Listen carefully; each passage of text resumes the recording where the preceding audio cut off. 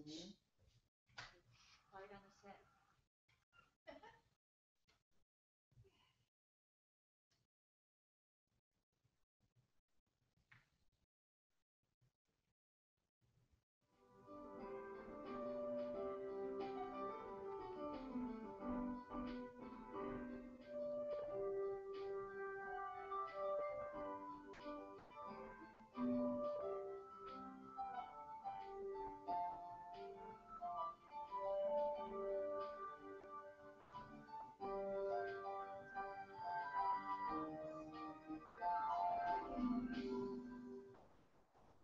Hello, everyone, and welcome to today's edition of Women of Another View. I'm your host, Maureen Finkel, along with Carl Galantine, Barbara from Harlem, Susan Carroll.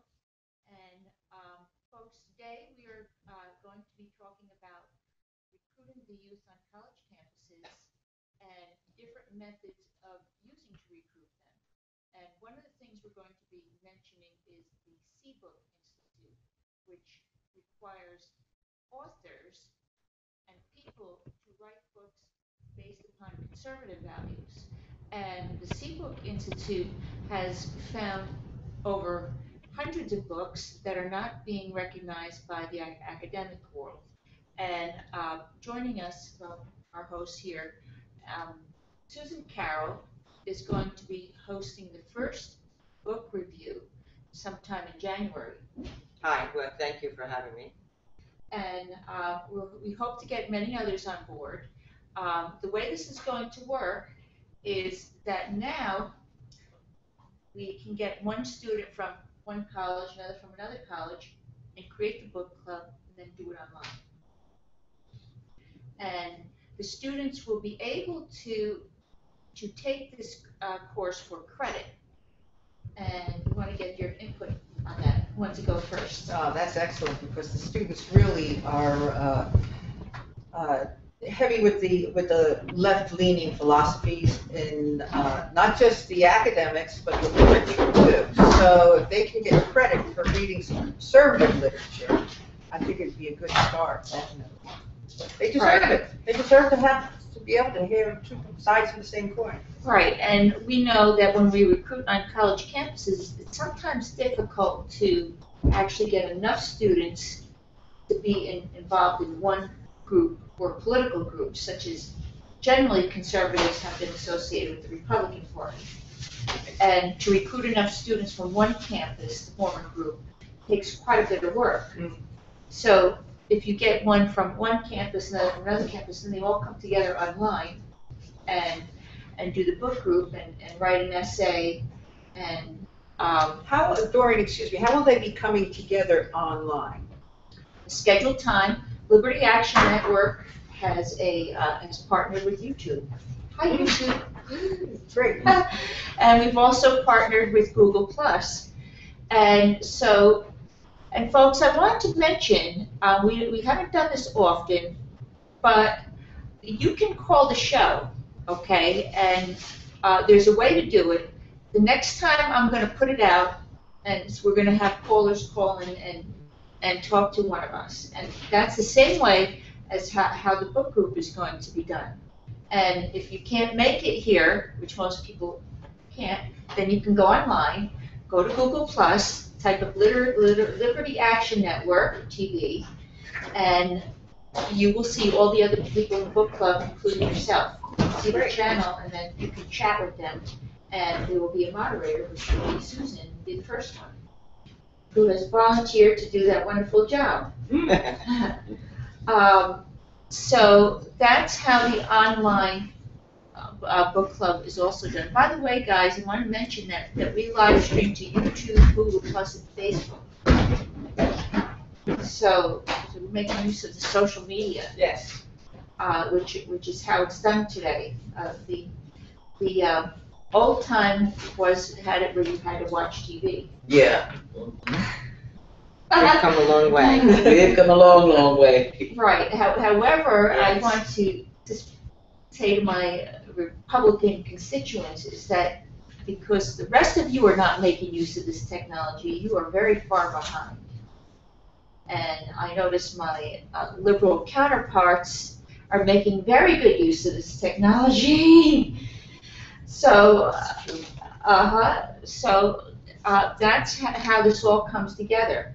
And we know that when we do online courses for the college universities, that's how it's done, the same way. Wow. Wow. And it's also done through Skype, too. We have the same arrangement with Skype.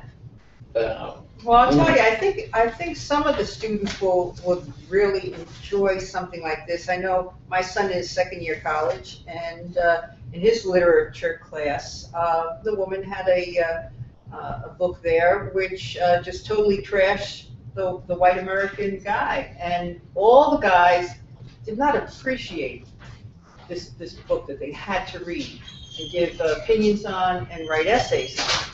And it's about time that it was more balanced. That's right. That would be fine if, if the professors would, give the students an opportunity in order to look at both sides, whether it be liberal or conservative, but give them the option of reading both. Absolutely. Of reading both sides of the story and coming to their own adult conclusions.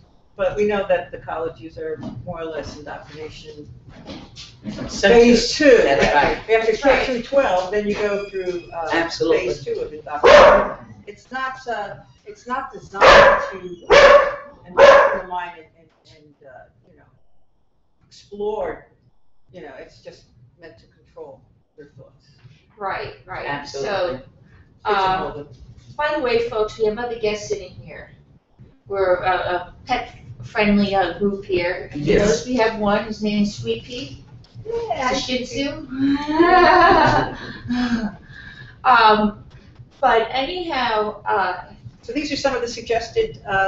yes, some suggested books. They're fiction. Most of them seem to be fiction. Right. We're going to be talking about a few of them from this website. If you go to Discover Conservative Fiction Authors, you will come up with a website that has probably over about 100 books of different authors on here. And one of my favorite ones, Attack of the 50-Foot Democrat. That's going to be an interesting one. Right. And I didn't read that one, but I got the cliff notes for some of them here. Mira Pentermans, that's another good one. Mm-hmm. She wrote about the I get the page here. Something about 1/5 of the or 1/10 of the I forget the name of her title, but in one of her books she writes about the liberals taking over 1/10 of the economy and what happens when you have liberal spending. So, yeah. Yes. So That's actually, I wouldn't say just liberal spending. I think conservatives have been pretty spend happy too over the past decade. So right. That's true. It's the spending. You want to just take the point of spending. Right. Just stop spending. That's Right. Put a hold on it. Yeah, and I think, I do agree with you, both of them have been spending, but what we are experiencing now is over the top. I mean, it's more than the other presidents combined. Yeah. The debt that has been incurred. I mean, the future generation is going to have, a very hard time trying to maintain any level of economic just security. Even prosperity. Absolutely.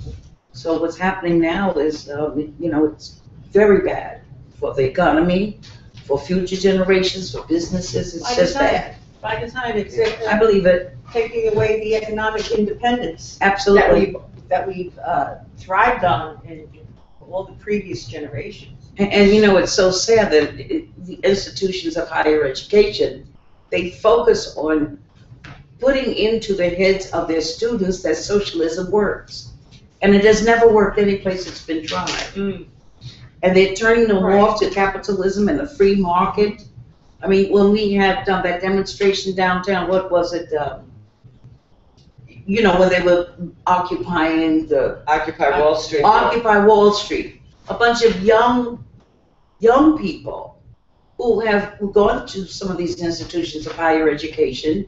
I mean, standing down there, blocking businesses, causing all of the chaos that they cause. But that's what's being taught, and I believe it's even before they get to college. It's even in the lower grades where they prepare them for it. And that's a sad state of affairs. That has to be changed. That has to be addressed. That has to be reversed. That's true. The hardest part with this particular project. Yes, it is. Yes. The hardest part with this particular project and the hands-on work will also come is going out to get the student. Okay, Right. well, how do we do that? We have over 100 campuses in New Jersey, okay? And the campus is the ideal place to go and get the student. So if you want students, that's where you gotta go. So therefore, by doing this, you can actually advertise on multiple campuses and pass that information. If you get one student from one campus, one from another, that's fine. You don't have to worry about making 10 or 15 students on one campus to make a group, which is very difficult, especially if you're trying to form a conservative group on campus and you need a sponsor. To find a sponsor on campus, it's hard, yes. So especially in New Jersey, and I'm going to pick on New Jersey for this, because I've had more success elsewhere in the country. Right. Okay, New Jersey is not a Tea Party state. No, it's not. Very obvious. Right, and the campuses are, I would say, more liberal than even elsewhere in the country. Except maybe New York. Well, except New York. New York. But I'll tell you something. New Jersey, it just stands out. To me, it's like one giant suburb of New York. And the issue with New Jersey that I don't find elsewhere in the country is the unions. And I'm going to mention that because the unions control a lot of the education here in New Jersey. Definitely. Yeah. And New Jersey's the only one that has the APA districts. And if you guys know what the APA districts are, they have a formula. They calculate this formula and they spread it across the entire state of New Jersey. And certain districts, if you're considered needy, are entitled to funding, and they get that funding from the taxes from people in other districts. Socialism right there, take away from one and give to someone else. That's right. Right, so they don't, And the courts, the Jersey courts approved this. Yes, They upheld, The yes. socialist they churches approved don't this. have this anywhere else in the country other than New Jersey. And that strengthens the unions as well. And the unions, you talk about socialists, their whole caricature is based upon socialism. Yes, it is. And so Well, I that's, think initially when the unions, the waterfront, way back when, initially they were trying to do the right thing, maybe in the early 20th century, maybe even 19th century, late 19th century, when there were such horrid working conditions and children, young children, forced work. Initially, I think that the idea was a good idea, but it just morphed into a big Cesspool of corruption. Yes. corruption. Yeah. that's what you have here in New Jersey. Yeah. And the two biggest unions in New Jersey are the NJEA, that's the teachers union, and the AAUP, which is the Collegiate Professors Union, associated. They're not associated, but they collaborate. And so with them in control of your schools and your colleges, they control the philosophy as well as what is being taught your kid. It's true.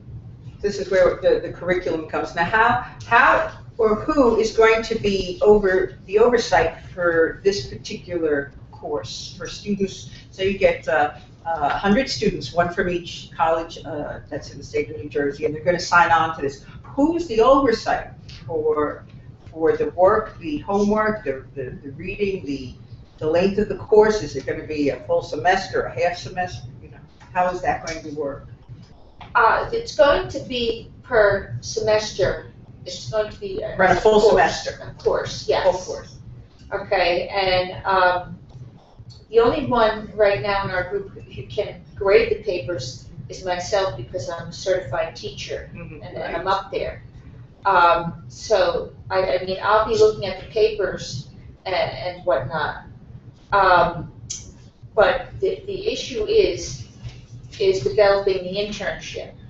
Okay? That's step number one. Before we have to get around that hurdle. And I had mentioned a couple of you before that the best way to attract a student is through an internship because you're offering them something. And prior to the Affordable Health Care Act, or Unaffordable Health Care Act, if you want to call it, It's more like it. you were allowed to develop an internship whereby the student took a class for credit, but they didn't have to pay. Okay, not so anymore.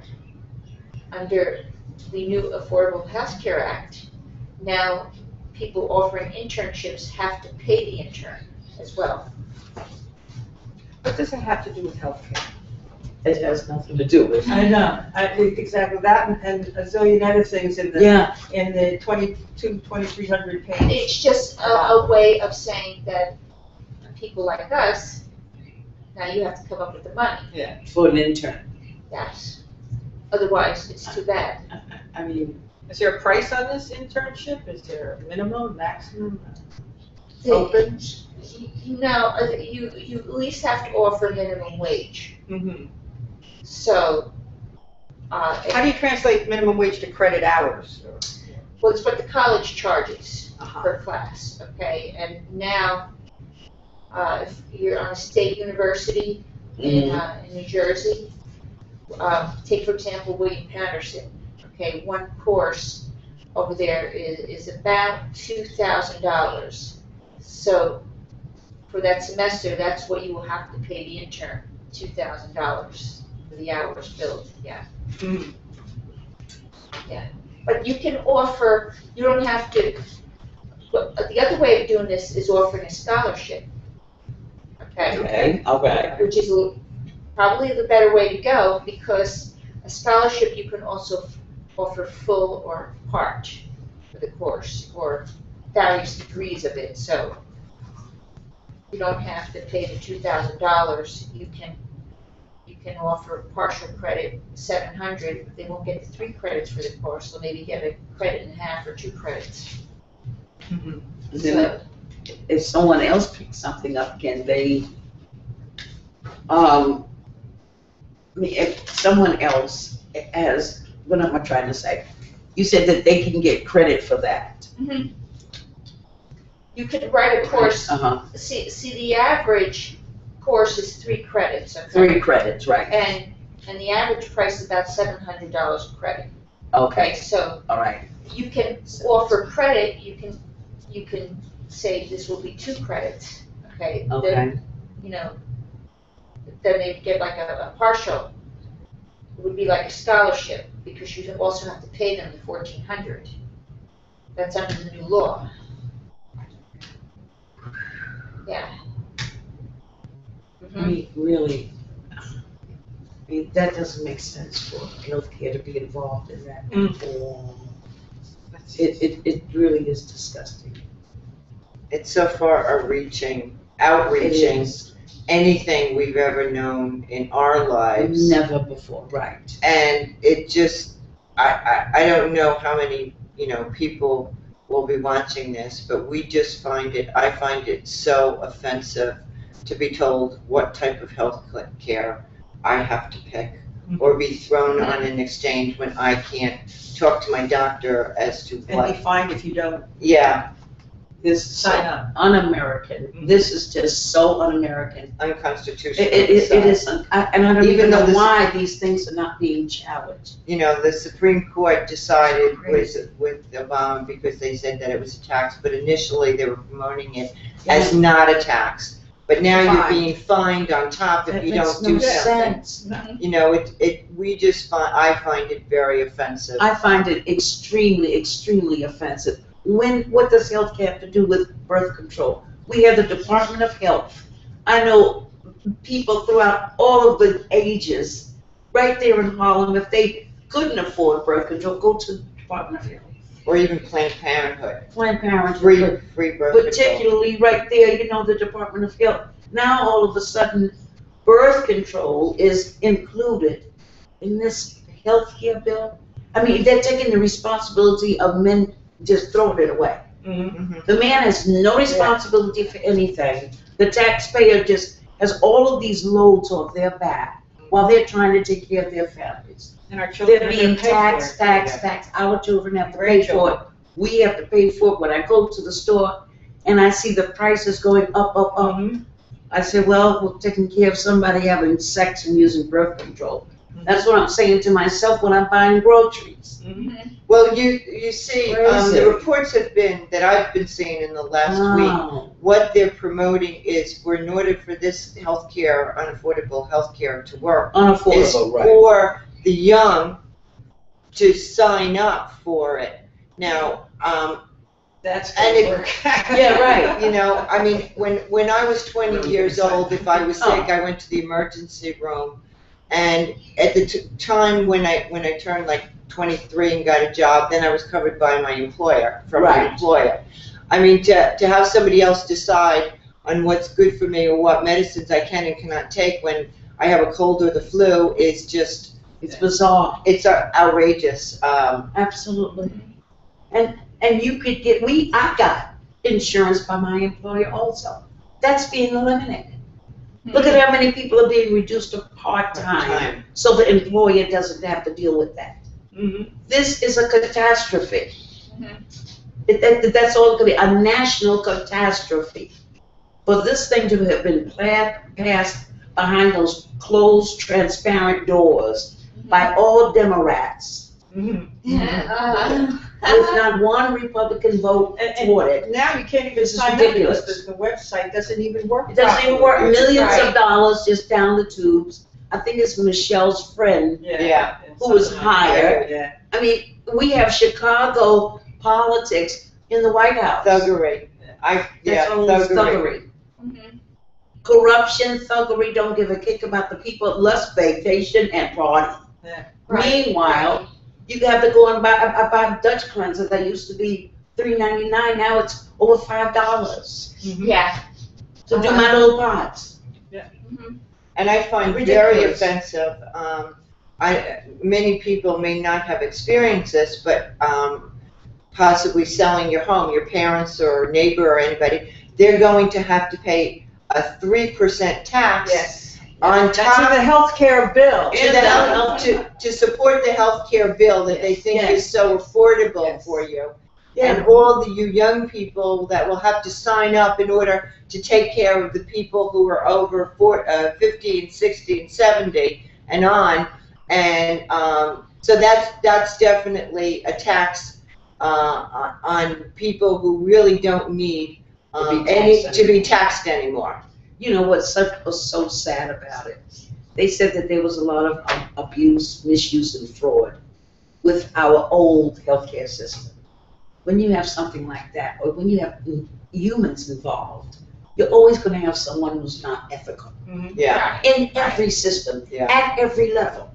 What was wrong with fixing what we had? No, they had to pass this law. Now tell me, what can humans be involved with that's not going to, and it's going to be perfect? Nothing. Even That's right. with this Obamacare, you're going to have misuse, you're going to have abuse, you're going to have corruption, and you're going to have fraud, because humans are not perfect. Right. So why didn't we fix Right. what we had? No, we were sold a lie. Some people were sold a lie because 60% of the Americans didn't want their Right. health care touched. Right. Some people were sold a lie, bought into the lie, talking about 40 million. Where are they? Now we have more people going on Medicaid, which is going to cost taxpayers more money. Mhm. This is insane. It's also gonna Sometimes reduce people- businesses as well. Yes. Not just employment within the Yes. businesses, but there's gonna be, businesses that aren't gonna grow to that 50 No. plus employee. That's limit. right. That if you have 50 or more employees, then you have to follow the regulations. It's going to They're gonna get around it. stagnate business growth. Prosperity. Socialism, Yeah. socialists don't even believe in free markets and capitalism anyway. Right. They want to control everything. And look at the exemptions, look at the waivers.